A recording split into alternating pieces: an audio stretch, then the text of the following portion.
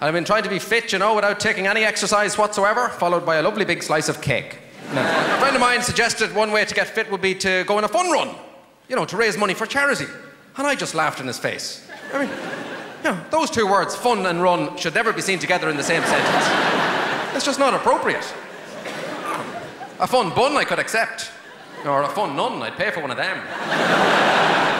But running is never fun. You know, running is something you do when there's a man chasing you with a sword, you know? And I've tried swimming as well. Of course, swimming is a great exercise. The pool I go to in London, it's absolutely filthy. The kind of place you come out of there, you'd have verrucas in your hair, you know? Honestly. And they're putting a chemical in the water now that dyes the urine, which spoils the whole experience for an awful lot of people. Yes. But not for the synchronized swimmers. No, they're putting on displays now the Red Arrows would be proud of.